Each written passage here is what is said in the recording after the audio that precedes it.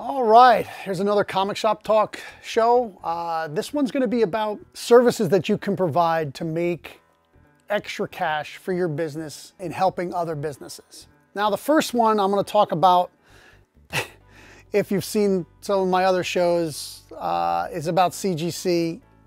This is how you can make money with CGC as a shop, not by actually grading your books, but by providing services to other people. A lot of people are not going to stop grading their books. And I think you can actually do this service with maybe PGX. I don't think CBCS has it, and I don't think, because I think they're owned by Beckett now, and I don't know if Beckett has this service anymore, where as a dealer you can provide the services of filling out the form and sending them all in, and everybody gets a little bit of a discount for you to do that, but CGC does have it.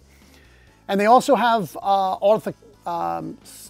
autograph certification, so you can sign up, and I don't know what rigmarole you have to go through, but when you have an artist in your shop, if you're this guy certified by CGC, you can watch and make sure that he signs every book, and then provide the service of then mailing that book to CGC. Then you're going to make money in that, for that situation. And so that's a service you can provide for CGC and for your customer that you can make some money on. I guess if you were having artists come to your shop and sign in your shop on a regular basis, it might be something for you to have if you want your customers to trust CGC. Again, I have my beliefs.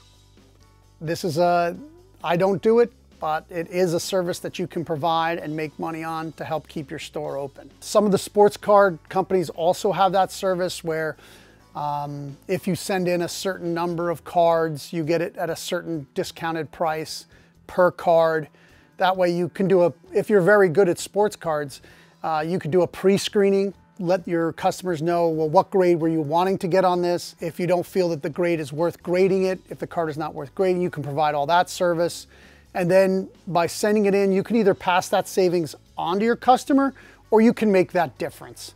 It's not much, but when you put it over a couple of hundred cards, it'll add up and make you some money. I know that there's comic shops that do appraisals and they charge for the appraisal. What that ends up being is they charge per hour after they finish looking the books. If you want to sell the books, some of them either will take that off the cost that they would pay you for the books, right? So let's say I, as somebody that charges for appraisal, says the collection's worth $1,000, and then as a buyer, as the store, I would pay $500 for them, and the appraisal fee is, let's say, $200.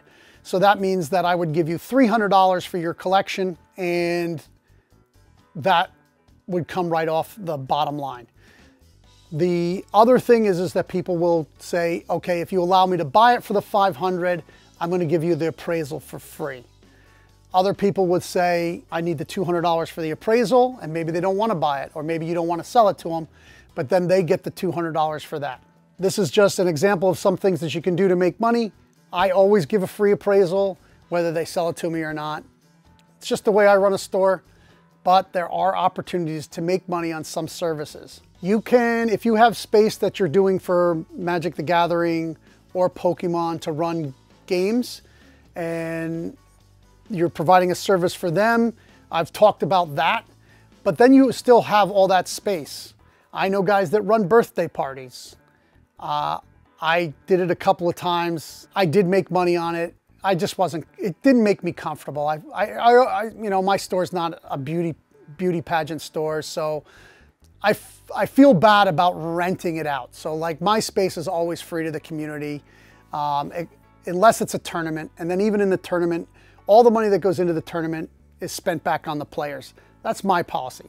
But if you have space, it is rentable and you can make some good money on it. Something I've been thinking about recently is I used to do a lot of DVDs and VHS in sales, but I'm actually thinking about bringing them back for rentals.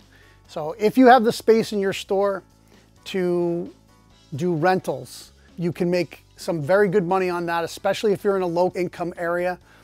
You know, a lot of us who have enough, I don't want to say too much and I don't want to say too little, but if you have enough, so you have every streaming service, you never think about renting a video. But if you live in an area where most people can't even afford cable, they don't have a streaming service. If they're real savvy, maybe they're doing some pirating. I've had a lot of people very upset at me that I don't sell DVDs anymore. I don't want to say upset, disappointed, that's a better word. To give up the space, it just wasn't profitable enough selling the DVDs. But on a rental situation, I think that it's very doable. And I don't think I have the space here at the comic shop, but I'm contemplating finding a very small space to do that business. But maybe when you first open your shop, you have a lot of space and that you can't fill with comics, toys, or any other thing that you want to sell there. Rentals may be also an idea. Yeah, and another thing you can do is contact your local libraries, including the school library. And if they're looking to buy books for their library, like graphic novels, even Scholastic, man, if you're a Scholastic dealer, and it's very easy to become a Scholastic dealer, let me tell you. You send in a form, they check you out, make sure you're still good on your taxes, and that your tax ID is still in good standing, and you become a dealer. And so you can provide that to your library. I don't know if the school libraries where you're at buy through a bigger organization like the state and the state sends them down, or if your individual librarian can buy them. But your local libraries can. Your local libraries can buy directly from you. You just give them an invoice, they pay the invoice, you provide the books. And that's another great service that you can give to the community, and that will make you a little bit of money. You do have to give the libraries kind of a deep discount. Listen, if you want to do it, if it's a not-for-profit library, if you don't have a public library that has public funds and they're doing it as a 501c that some town set up themselves, and you're going to give it to them at cost, you know, there might be a way to work that into some of your taxes too. That's another way that you can make a little decent extra money that you might not have thought of, providing a service to somebody that wants it. You know, they want these books, so you're not forcing it on them. You're not trying, it's not a hard sell. You're doing your best to help the community and keep your store open. The more your store is open, the more the community can grow. The more the community grows, the more they appreciate that you're there for them.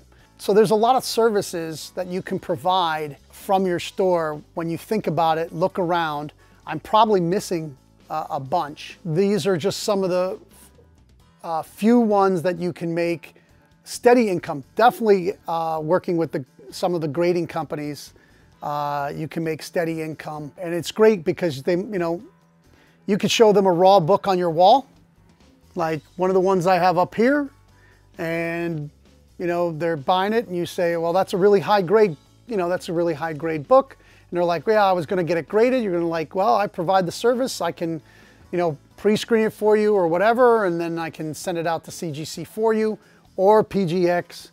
CBCS, like I said, I tried to do some research on it. I didn't see any affiliates or any way to become an affiliate, but I could be wrong. Let me know.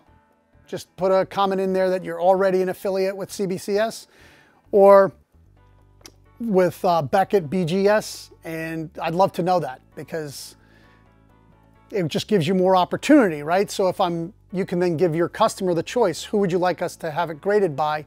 And if you're affiliate for all of them, then you can do that. Different ways to make money with your store. You have to always be thinking, because it just adds to your bottom line and it makes your store money, and it becomes a thing that people then, a destination for people to come to, because if they're not into comics or they're not into this, or they're into comics but they like to hunt at estate sales or anything, but you can get them to grade through you because you're going to get 10% off, or you're sending them all in together. Whatever benefits you can give them, the biggest one is they don't have to worry about the shipping or the insurance and all that, all that headache and filling out all the paperwork. Some people aren't good at paperwork. You're looking at one really bad at paperwork. I need so much help with that. Please help me.